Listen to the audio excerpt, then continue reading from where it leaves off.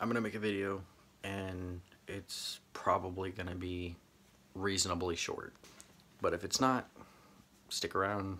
You might be interested in what I have to say about this.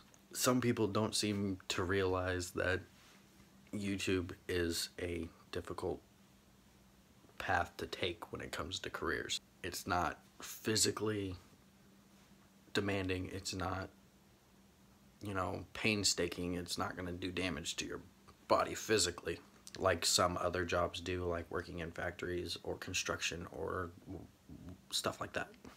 But that doesn't mean that YouTube isn't a difficult job and it doesn't take tolls on a human, because it does fuck with your mental state a lot, and that toll's different for every person.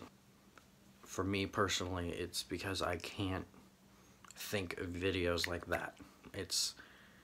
That's why I go weeks without posting anything, because I'm not used to this. It's been 4 months and I'm still not 100% on how I'm doing this, but I do love it. It's a pain, it drains you mentally, but I love every second of it. And it makes you mentally exhausted. And at times it does get to be a lot to handle, but you just kind of have to take that and run with it. And you have to use every little portion of your mental state and your brain capacity to be able to do things like this. Because it isn't like other jobs where you're told what to do and that's what you do. You're 100% dependent on yourself. You have to think of every little thing. You have to create the thumbnails, you have to make the video, you have to figure out what you're gonna say and how you're gonna say it. And sometimes you put out a video that people don't like and you get backlash for it. But that's not the point of this video. The point of this video is the simple fact of it's hard. It's not an easy job and it does have its toll. So don't ever look at a YouTuber and tell them that what they're doing isn't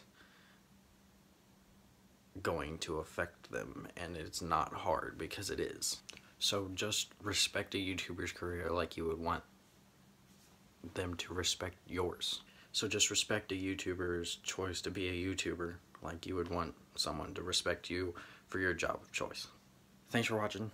Leave a comment, like it, subscribe if you haven't already, and I'll catch you guys next time. Stay savvy.